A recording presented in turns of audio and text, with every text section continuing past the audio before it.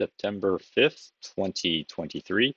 This is the S&P 500 E-Futures Mini on the 2000 tick chart on the NinjaTrader 8 platform. Go look at the descriptions below. You can see where I thought I saw setups. I didn't really actually see that many setups today, so I didn't really take a single trade. You can see this is the pre-market highs and the pre-market lows. Overall trading was range-like, and it was only about a 20-point range. Even though it looks like there was a lot of swings here, there wasn't very many setups that I could identify as being high probability. Now, I do want to show, like, if you think this looks like it's a lot of good movement, right? I couldn't quite make it work for me because if I just draw this is what a 2-point box looks like. So to get 2-point scalp, this is how much your entry and how much, like, if you entered at the top of this box and you want to exit at the bottom, or if you entered from the bottom and you want to exit at the top going long, this is how much movement you needed. On top of that, price action was very slow today. There weren't very many candles printing. On top of that, they were taking a good while to close, like more than a couple minutes oftentimes.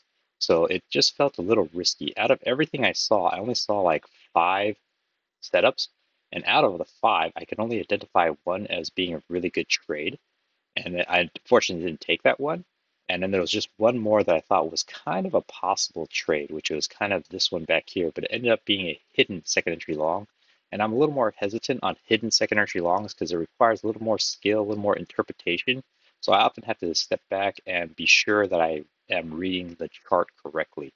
So as I said, it's only a 20-point range. And even within the range itself, it was hard to find where I was consistently hitting the tops and the bottoms because I drew these resistance lines because they only like confirmed twice. And you could say, well, if you're in a trading range, just buy at the bottom. But it's hard to really know where the bottom is because is this the bottom? It never came back. Is this the bottom? Is this the bottom? You could argue maybe there's some kind of support here, but it broke through. It didn't really consistently respect it as a strong resistance. I mean, this looked like a bottom at one point. This is the bottom. This looked like a resistance at the top side. So it's kind of difficult for me to justify any good trades. So I'm going to go through the 5 setups I saw, and hopefully it goes rather quickly. Also, there was no real economic data to move the markets today. It's coming right off of Labor Day, this was Labor Day. There was technically futures trading yesterday, but it was a shortened day. So this is definitely not anything worth trading. It's just, for me, definitely, it's just a day you should just skip because why sit through this for a few hours to yield nothing? And plus the candles here took a very long time to close. So in the pre-market, I drew the highs and the lows, and at this point in the pre-market, which is this gray region, it looks like it's just going to be a slow, probably trading range.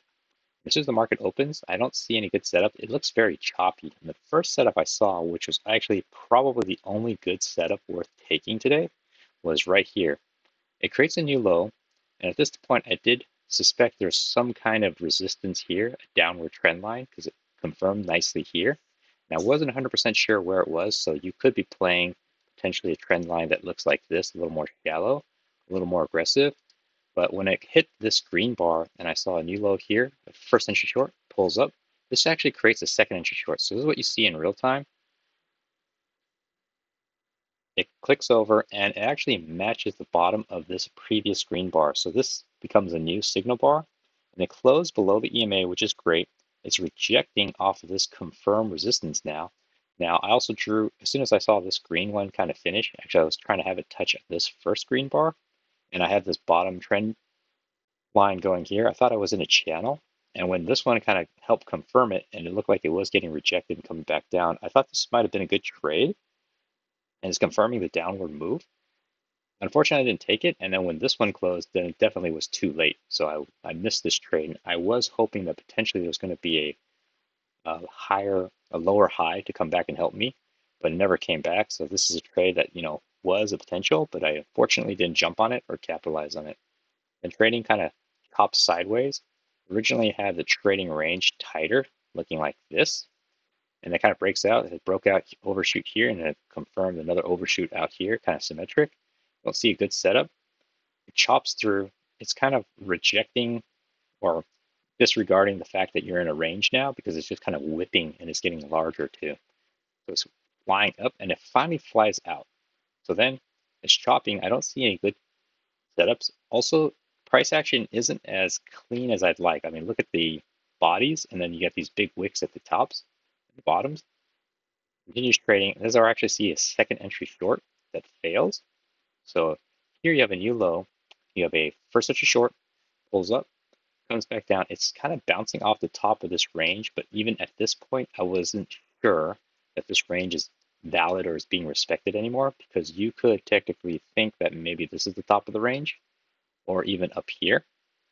So I was here at one time and I was thinking, is this really the top of the range? Is this a second entry short confirmed? This is a terrible signal bar, but there's a strong push down, except the EMA is holding. So I'm thinking maybe there's a failed second entry short. It flashes down, it's still confirming your second entry short. So now I'm thinking, okay, maybe I should be going short. But then again, I'm wondering about the bottom of this range. So when this bar closes, so it actually flashes up, and at the last few moments of this life of this candle, it closes above. So I realized, okay, there's a first entry short, second entry short. This trapped a lot of people that are still holding short. And at this point, I thought, okay, maybe there's a channel here. So this is where this green channel comes into play. And this one actually engulfs and is so strong, it kind of closes out any potential people that were short. Probably, they're sitting here at one tick above. But for here, definitely felt like the trade was already too late to try to enter. One tick above. It felt too late because, again, as I said, I wasn't sure if maybe I'm at the top of this range. And it looked like it would have worked, but again, in real time, it's hard for me to really know for sure. And prices continue moving up. It kind of seems like it's respecting this as a potential resistance. So I drew this, and it looked like it flashes right through. So it didn't really mean anything at that point. I saw potential one leg up, pull back, and I'm thinking where this orange line representing a second leg up. And I'm thinking I'm going to see potentially a move all the way back up to here, or potentially get stuck right at the top of this pre-market range. I'm watching this carefully. Moves up, it almost makes a measured move, and for here it might be close enough, but for sure it looks like it's being rejected off the top of the pre-market high, and it's starting to come back down. Unfortunately, there's no setup. It kind of chops around. It's trying to push up again. Tries a second time. You could argue there might be a triple test here, but I just don't like the setup because this could be seen as the area of congestion. Looks something like roughly here.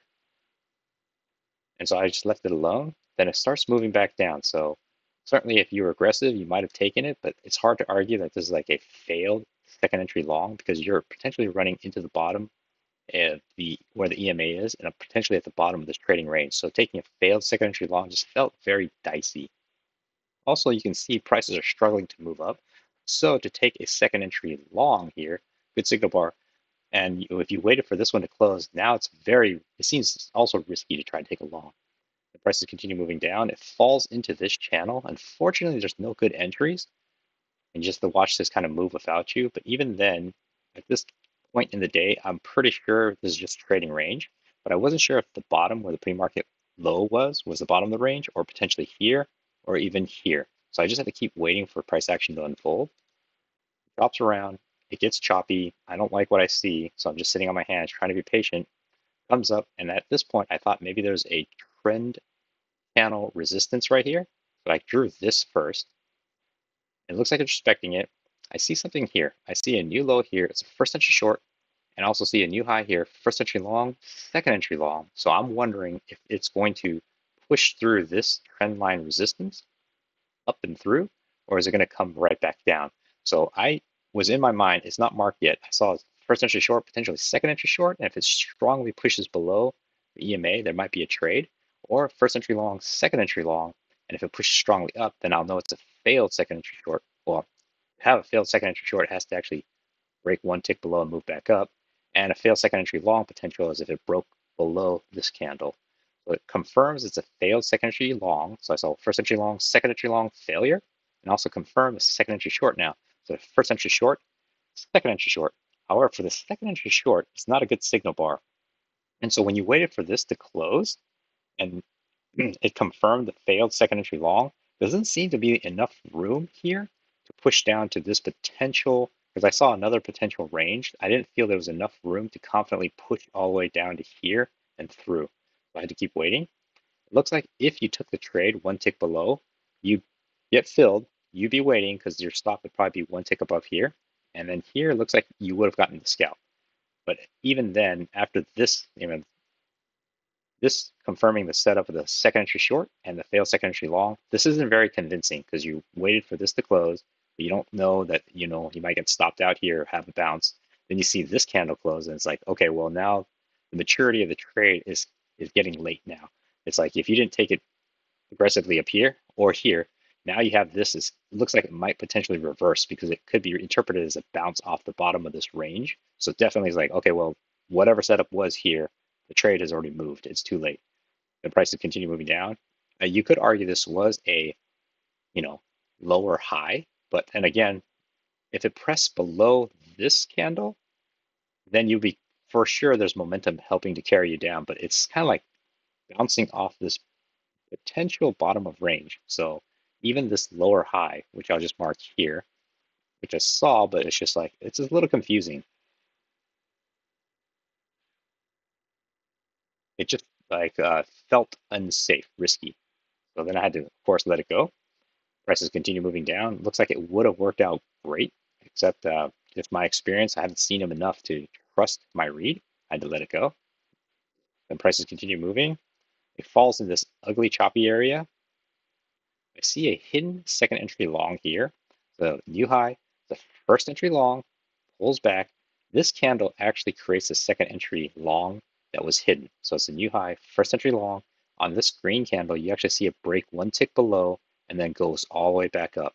So when it broke above this guy, I thought, okay, there's potentially a second entry long that's hidden, but I wanted to see what would happen. And unfortunately, this candle closed so bullish up here. If it closed a little bit lower, there might have been a trade, but then I would run into the concern that there might be some kind of resistance up here.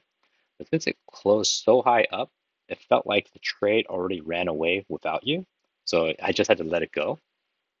But I also saw this as a potential short trend channel up. It's the first break. Now it wants to test this high, right? So when it already tested the high and exceeded it, then it feels like, okay, the trade has been made, it's too late. Definitely just got to let it go.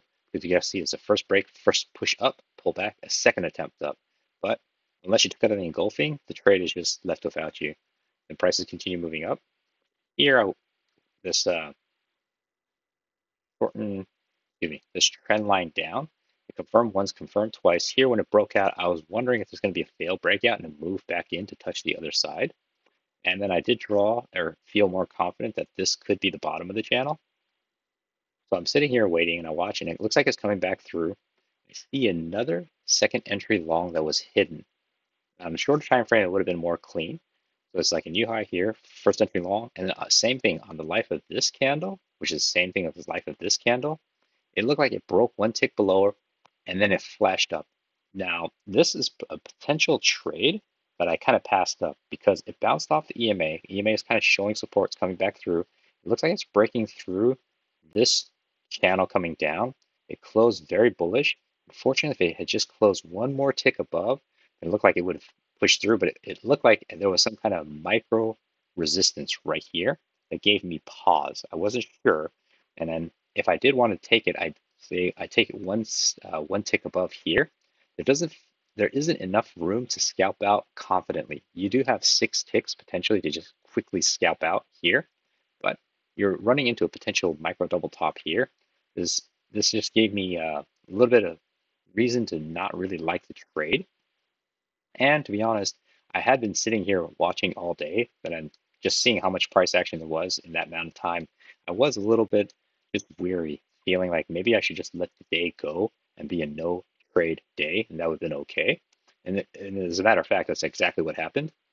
Prices look prices then moved up, so this trade would have worked out. But again, I'm okay with just passing it up because I just wasn't sure. It kind of moves back down. I'm thinking there might be a potential resistance here. So at first I was playing with the idea there might be resistance here. Then when it fell short, then I kind of dragged it back down. And I was thinking maybe it'll come back up. If it comes back up before the market closes, maybe there'll be a short here, depending on the setup. But as you can see, the late day is getting pretty late, flashes down. It creates this choppiness, which I just don't like. It looks like there's some kind of support down here. Right? There was some kind of respect being paid here. There was an overshoot here, but it just wasn't clean. I just keep waiting. It breaks up through strongly, then it flashes right back down. And this is just like this weird this weird, probably end of day market reaction. And of course, in the last 10 minutes, you get a lot of price action that's moving, but not as much as usual. And it's just kind of slowing down. So definitely by then, I was just watching, wasn't planning on taking any trades, sat on my hands, decided to, claim as a no trade day. So this is what price action looked like today. There wasn't very many setups. It wasn't particularly tricky, but it was just kind of a pretty slow, boring day. I think it's just because it's coming off a 3-day holiday. There was no real economic data coming up. And so, yeah, it was just, I didn't really see very many, or many setups at all. So hopefully that was helpful.